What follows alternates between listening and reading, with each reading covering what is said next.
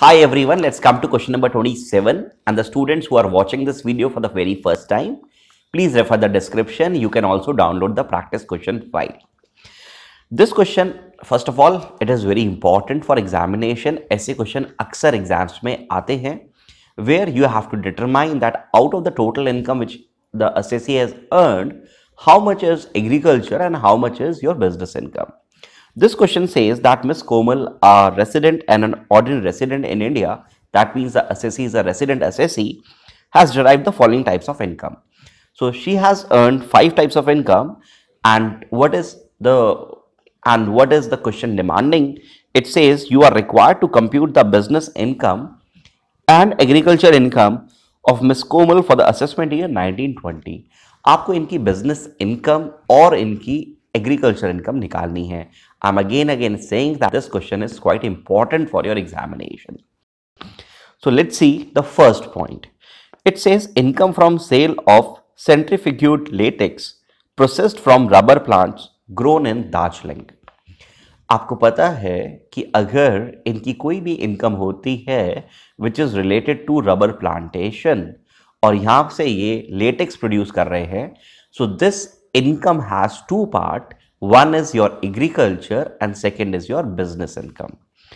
तो 1 लाख की इनकी इनकम है, इसमें से कितना एग्रीकल्चर और कितना बिजनेस इनकम मानते हैं. There is a ratio which is defined under income tax rules which says 65 is to 35. That is 65% of such income is related to agriculture. आपको इसको याद करने की छोटी सी टिप दे देता हूं. जो ज़्यादा परसेंटेज है this is related to your agriculture. तो 65% is agriculture income and 35% is your non agriculture, that is business income. तो आप इसकी प्रेजेंटेशन बहुत अच्छे से कर सकते हैं. You can draw 2 columns, one is related to your business, one is your agriculture, और आप इसको स्प्लिट कर दीजिए. Let's come to the second point.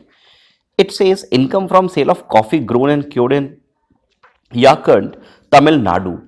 Again, there is a business of coffee grown and cured. Here the percentage is, I suppose कि आपको ये percentages याद है. प्लीज़ याद कर लीजिएगा. मैं इस वीडियो के एंड में ये percentage का फॉर्मेट भी आपको दे दूंगा जिससे आप रेफर कर सकते हैं. For coffee grown and cured के लिए 75% एंड 25% लेते हैं. अगेन ज़्यादा पोर्शन इज टूवर्ड्स एग्रीकल्चर. 75% इनकी income out of 2 lakh, 75% that is 1.5 lakh will go in agriculture and the remaining 25% will go in business income. अगर यहां पर होता coffee grow, cured, grounded and roasted भी हो जाता तो उसके लिए परसेंटेज आपको शायद याद होगी. 60-40 लेते हैं, 60:40. बट यहां पे सिर्फ कॉफी ग्रो एंड क्योर था, इसलिए यहां पर 75% एंड 25% लेंगे. Third point says income from cell of coffee grown, cured, roasted and grounded. इसके लिए आप 60-40 ले सकते हैं. बट ये कॉफी ग्रो कहां पर हो रही है? इन Colombo, that is in Sri Lanka. If you have agriculture income from outside India, I'm again repeating, if you have agriculture income from outside India, then it is fully taxable. It is not exempt, so it will be taxable. So this would be your taxable income. This is not agriculture. 100% is going to be a non-agricultural income. तो हम इसको business income में लिख सकते हैं 5 lakh rupees. Fourth point says income from sale of tea grown and manufactured in Shimla. Shimla is India. T के लिए हम लोग लेते हैं 60-40. 60 is towards agriculture, 40 is towards business income. तो 10 lakh का 60%, that is 6 lakh will become agriculture income. And the last point is income from sapling and seedling grown in a nursery at Cochin. Basic operations were not carried out by her on land.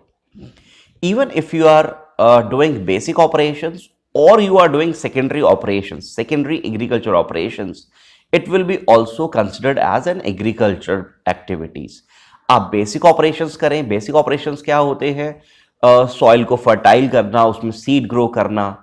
Subsequent operations क्या होते हैं? उसके बाद plant आ जाता है, उसको cutting, harvesting करना, that is subsequent operations. तो whether the person is doing basic operations और the person is doing subsequent operations, both are covered under agriculture activities. And nursery plantation. Nursery क्या होता है? छोटे छोटे जो आप फ्लावर पॉट्स में या फिर उसमें छोटे छोटे गमलों में जो आप प्लांट्स लगाते हैं, दैट इज नर्सरी बिजनेस। तो if you have a nursery business that is 100% agriculture, तो यहां पर 2 lakh 100% will go in agriculture and it will not going to be in business. आप इसकी प्रेजेंटेशन इस वीडियो के एंड में देख सकते हैं। प्लीज ये परसेंटेजेस जरूर याद करिएगा कि कितना परसेंट एग्रीकल्चर होता है और कितना नॉन एग्रीकल्चर होता है। आई होप ये क्वेश्चन आप अपना जल्दी से कर लेंगे। Thank you so much.